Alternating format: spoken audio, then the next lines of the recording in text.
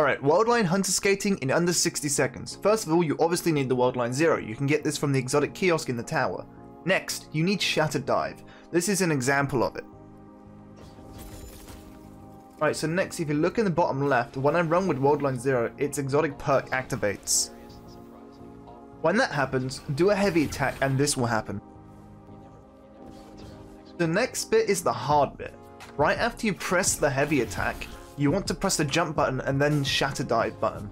You want to press them almost instantly after your heavy attack, but make sure you press the jump first. And there you have it. It will take some time to get used to it, but once you practice it, you won't have any more troubles.